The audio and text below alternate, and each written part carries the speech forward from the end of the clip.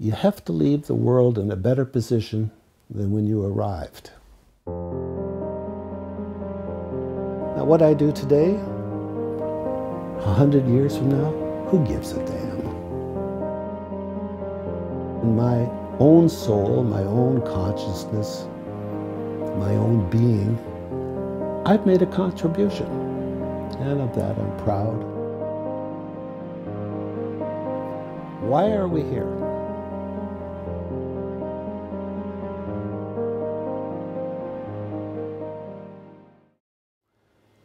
My parents were not well-to-do. They were, I would think, lower middle class.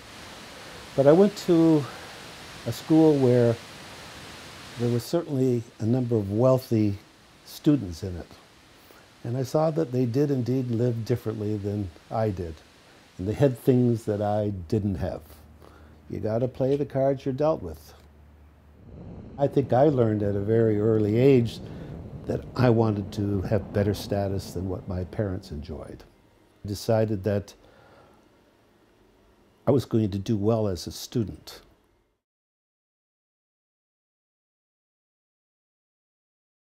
I got 3 bachelor's degrees, I got 3 master's degrees, and I got a double doctorate. I got 2 doctorates. I got involved with the Detroit Police Department. They were understaffed and overworked. And in Detroit, it was all black youth, downtown youth. My job was as a clinical psychologist with teenagers. They were all criminals. They were, most of them, drug dealers. And they had a choice. They could opt for counseling or they could go to jail. In 9 months, I had 100% failure rate. I didn't rehabilitate anybody. So it certainly opened my eyes to what should be, what could be, and what is. A posting came up at the University of Toronto. They needed someone in their educational facility, the Faculty of Education. I applied for it. Terrible, terrible interview. Well, 6 months later, they offered me the job. I don't know what was that turned them around, but here I am. I was the youngest faculty member in the Faculty of Ed.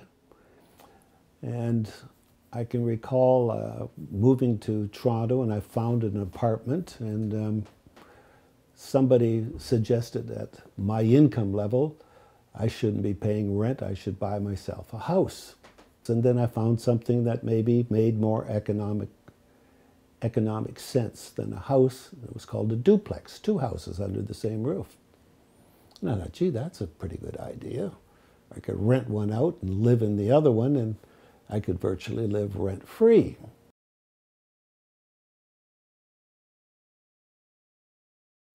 So I bought one. I bought another quadruplex.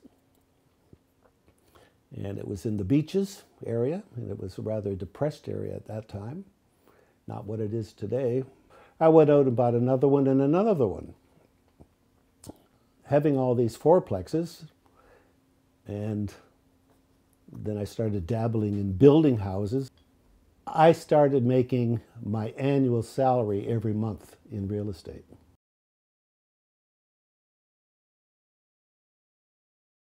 I made a lot of money doing that. I made millions. I made so much money, I didn't know what to do with it. I bought a Rosedale home. It was a mansion. I was going to tear it down because it sat on 2 lots. I was going to build 2 houses and sell them. But the house was so magnificent, I made it my principal residence. On a whim, I went out and I bought myself a new Rolls Royce, paid cash for it. Still couldn't spend the money I was making. Had 3 wives, but they never lasted. It was because I was a silly bugger. I had more money than brains. In those days, I guess I'd have to label myself, and I'm not proud of it either. I was a womanizer, not faithful to my wives, not their fault.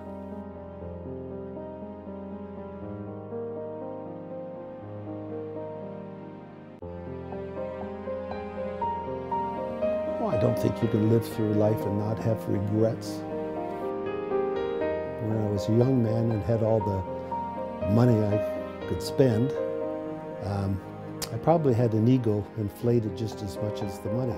One morning I came out in my driveway. There were 5 cars, one being the Rolls Royce, another one being a Corvette, another one being a Jaguar, an Alfa Romeo, and of all things, a Jeep. And the only one I drove was the Jeep. The one morning I'm talking about, I said, what the hell am I doing with 5 cars? And it just wasn't me. It wasn't what I'd call making me happy. So I got rid of them all. I kept the Jeep. And I found out that money didn't seem to have a lot of interest for me. I've been fortunate that I have seen our world, and the bottom line was the money, the traveling, still didn't create what I would call being happy. I wasn't happy. I wasn't fulfilled. And at that time, I started to give away some of my surplus funds to charity. It was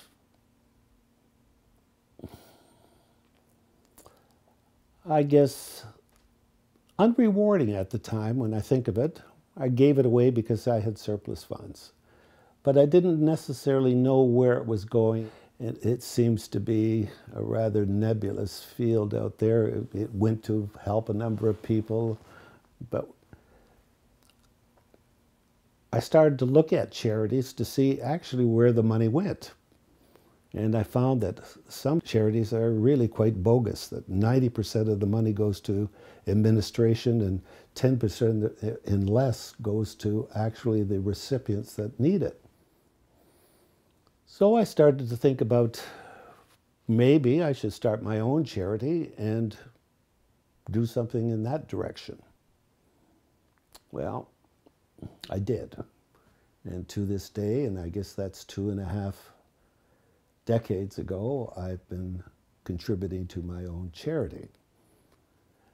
And this is a very, very private thing I have, my charity work. I don't like to broadcast it. Very, very, very few people know that I do it. I work today at age 75 simply to contribute to my charity. I have a reasonable pension. It satisfies all my needs, but there's really not too much left over for my charity work. So I have a job. I sell cars. And frankly, I enjoy it. But the money I make at it, I give it all away. You see the rich getting richer and the poor getting poorer and the middle class shrinking. I think we have to be more charitable with our fellow human beings. Like, what's somebody doing with $1 billion? What's that all about?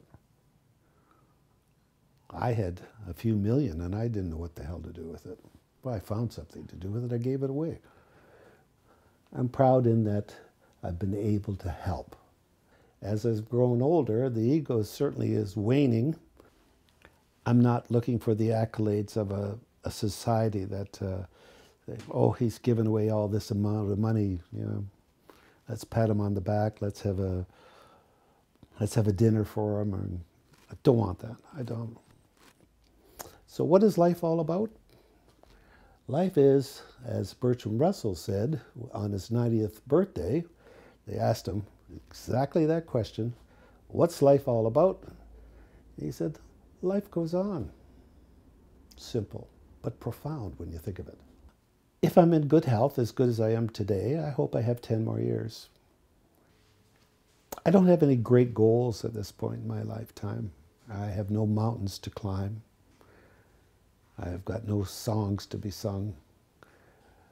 I am gradually preparing myself to spread out and gradually fade off into the sunset. And I'm hoping that when the day I do leave this world, that it'll just be very quiet, and that's it. Just it, gone with the wind.